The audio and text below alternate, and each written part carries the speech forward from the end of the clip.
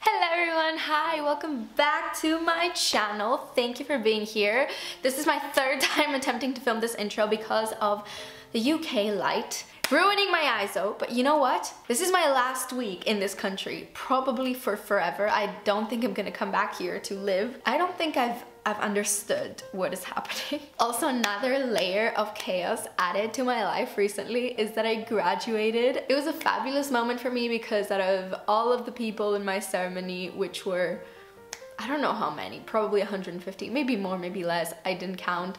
I was the only one to drop their hat on stage because we were not allowed to shake hands with the provost. We had to go and kind of like nod to them and leave because of like COVID. I bowed to show my respect to the provost and my hat fell, and I think my family enjoyed it. I was embarrassed because I just wanted to look serious, you know? I don't get many opportunities to play the serious adult card, and this was one of them, and it's gonna be ridiculous like everything else I do. But you know what? It was funny. Anyway, I'm really excited to do this video, even though the concept has definitely been done before, and even though it is a bit like fishing for clout, but honestly, I don't care because it's about my internet book queen, Uncarley, Carly Thorne. She manages to make you want to read whatever she is describing.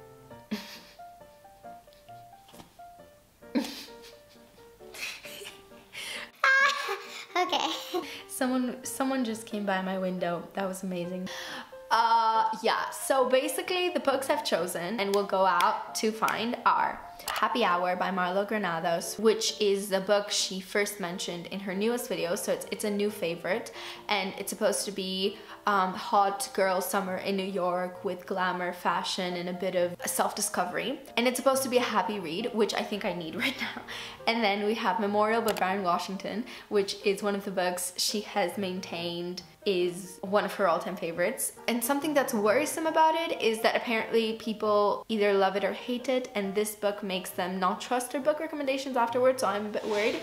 And then last but not least is a book that I would have read regardless of the reading challenge. It's Less by Andrew Sean Greer, which has like a really exciting premise, and it's supposed to be funny, and I love the premise. It's a breakup, and this guy is trying to escape going to his ex's wedding, so he is traveling around the world accepting invitations to literary festivals, I think. And anyway, so what I'm gonna do is go to my local library like Carly would do, because we need to keep our libraries alive, and then what I don't find at the library I will buy. And I know this is a bit of a consumer's take on the challenge, but I have not been going to the bookshop as much, so I will allow myself this expense. Once I find the books, I will read them, and then I will be back with my very exciting tea on them and evaluate Uncarley's taste, if that's even allowed. It's probably illegal, but I'm gonna do it anyway.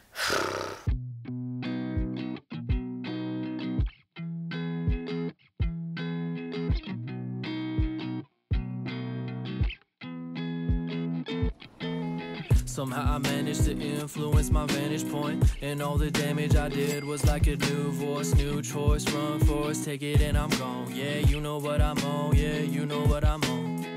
Got a smile on my face, it look out of place, cause of the tracks of my tears are dried up, eyes up. I'm thinking I gotta size up to the mountain I've been climbing, trying hard and giving all my time and thoughts and space. I thought it was a waste, but then I pace and I fly. I've never been so high. So these are the 3 books I have picked out of Carly's long list of favorites. I'm gonna start with Happy Hour because I'm in the mood for it, and that's all that matters. And I actually like this cover, you know? Look at this vibe. Like, can you tell? Can you tell I was finishing my philosophy degree? I'm like psyched to be reading a novel. After writing more than 5,000 words on Hegel, you do get very excited about a freshly released novel. I've never been so high. I've never been so high. I've never been so high. I've never been so high. I've never been so high. So last night I finished Happy Hour by Marlowe Granados, and I'm not going to share my thoughts now because I'm going to save them for the final section of the video, but I just want to say that I do understand why this is an Uncarley book. The language is really addictive, it's kind of like a cool girl kind of book. I don't think it's my kind of book, but I did finish it, so you know, as always, I'm having a great hair day. So yeah, that's all I wanted to say. So when I'm falling down, I can get back on my feet, yeah. Don't you remember that feeling? I'ma kick back and I see it so clear now. Looking at myself in the mirror, all of them thoughts disappear. I don't need to hold on to fear. Okay, last night I finished Memorial by Bryan Washington. Again, I'm not gonna go into too much detail, but I liked it more than Happy Hour, definitely. It kind of, I didn't vibe with the writing style at the beginning of the book, but then as I kept reading, I started caring about the characters. The last third and definitely the second half of the book I enjoyed a lot more than the first, and because I think I adapted to the vibe. It took me a while because the vibe was really dark. Also, I think this really filled a big gap in my reading in terms of me not reading a lot of gay literature. I don't think many of the books I've read have queer stories at their center. So yes, and now we're gonna move on to the last book. I'm gonna bring it, one sec. Less by Andrew Sean Greer. So I'm looking forward to this. I think this is the one I was most excited about anyway, so I'm glad I left it for last. So hopefully I will enjoy the third one even more. This is my reading corner, and it makes no sense that I want to sit with my back on the heater, on the radiator, even though I don't use it because it's a summer. We're also in the middle of a heat wave, not today, but in general. And I have done nothing useful. Is the book that is closest to my style of the three ones that I've read for this video, so I think this one I'm gonna like the most. And then this is a book that I'm reading and rereading and rereading again and again, and I never reread books, so this is rare. I don't know what this book has done to me since I bought it. It's probably one of the only books in my adult life that I have reread and that I can see myself rereading again even while I'm rereading it. It's weird. Anyway, you know what? Consumerism and chaos are the two C's in my life right now. Cheers.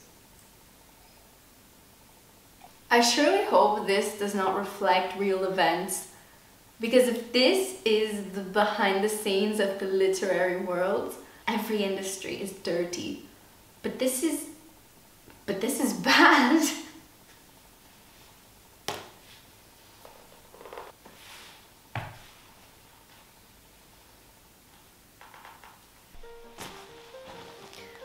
Okay, I finished reading all three books. Hard to believe, I know. I am very confused about Carly's taste. The first book I read, Happy Hour, is the one that I would say I liked the least, in the sense that the cool girl vibes are there. So I see why Carly, as an OG cool girl, likes it. And the hot girl vibes as well, I mean, obviously.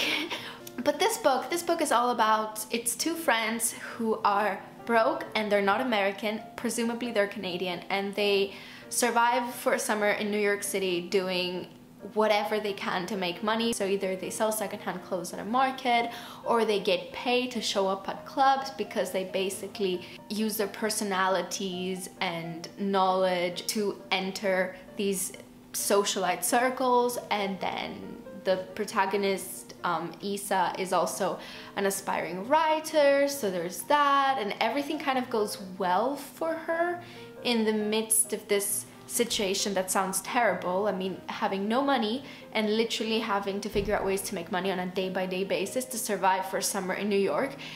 It's really hard, but like in this book, it sounds like a glamorous and super doable task, and in that sense the book is entertaining. You almost feel like you want to go try it yourself because they make it sound fun, like a fun thing to attempt. However, I feel like the author, I mean, I might be wrong, but I feel like the author is describing her life or herself. The writing in it was a bit unbearable at times because I don't like it when I read dialogue and it feels so contrived, so set up, so like made to sound cool, made to sound smart, made to be like the kind of observation that you would read and think, oh my god, this character is so this or that, but you can see through it. I hate that, and I felt this all the time with the narrator, Issa, the protagonist. It's basically Issa and Gala, two best friends. The characters felt like sketches of real people because there were so many things missing from each character. So all in all, I like the idea and I like the concept, but the execution was not believable in many ways. So for that reason, I wasn't a big fan, but I'm still glad I read it. And I think Carly likes it because the vibes are there. She said she likes fashion, she likes reading about fashion. And I mean, we know Carly's literary religion is Sally Rooney. She prays to her every day. So if we try to find some Sally Rooney-esque characteristics in this book, I would say the fast-paced, kind of addictive language. The emphasis is on character development and not on plot, and also the fact that there is this kind of defensiveness and biting criticism about life and about people. This emphasis on this interest in human psychology, but also observing life in a very cynical way. That's all there, so I get it. But I wouldn't say it really is my kind of book. Moving on to Memorial, it was really, I don't mean this in a derogatory way, but the vibe of this book was miserable.